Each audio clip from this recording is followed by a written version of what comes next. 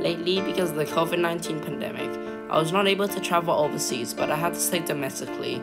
And when I traveled to Phuket City for vacation, I only had to witness the horrors of plastic pollution, climate change, and coral bleaching, which is one of the large effects of climate change.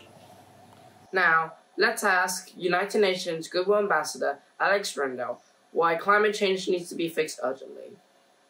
Okay, so climate change, as we all know, is a change in our climate, basically our temperatures, our weathers, our surroundings, our environment, basically. Everything is dependent on certain temperatures and certain climate. And as we all know that the temperatures are getting higher every year at a rapid rate, at a rate that is fastest than ever. It is slowly causing our natural resources, causing effects to us human beings, causing animals to losing lives, and basically our environment, our natural resources will slowly die out.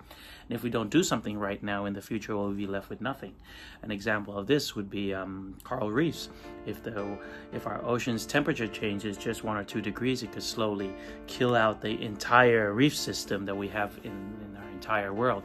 And that is what is going to happen if we don't do something about it now. So we really need to fix it, and if we don't fix it right now, eventually it'll be us, it'll be humans, and it'll be the next generation, it'll be our kids that will be in a world living to fight for survival in a way that has never been done before. Now, how could us each as individuals help contribute to stop climate change? So an easy one, a simple one, I would say, is all about the way that we eat.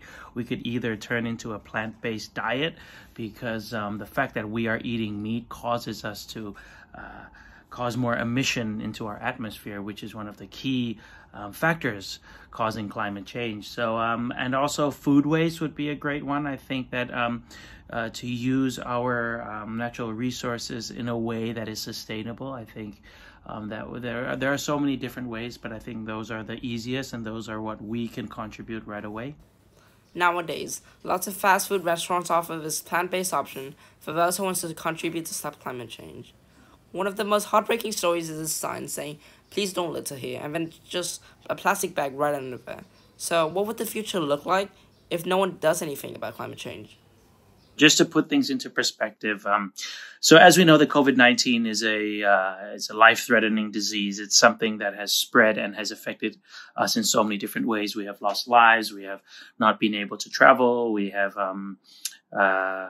our economy has been hit very, very badly, and our lives have pretty much changed. And I was just at a conference, and one of the experts was trying to tell me that the climate change wave is actually many, many times more bigger than the COVID-19 wave. So supposedly the COVID-19 is this big, the climate change is actually going to be this big.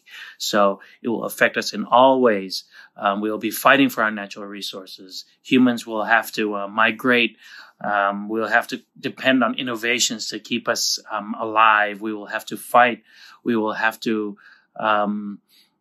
we will not be able to live in a world that we can predict the future, and it will be an unsafe environment, and it will just be a complete disaster in so many different ways.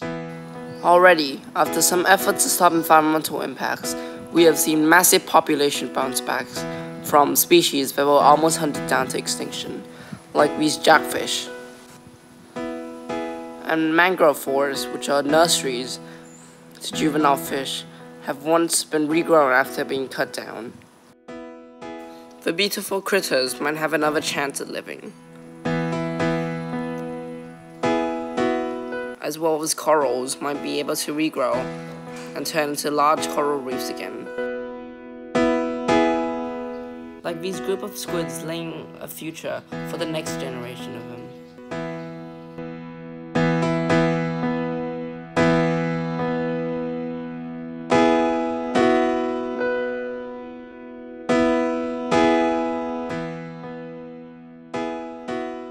Like these turtles might have another chance to be able to roam a plastic-free ocean.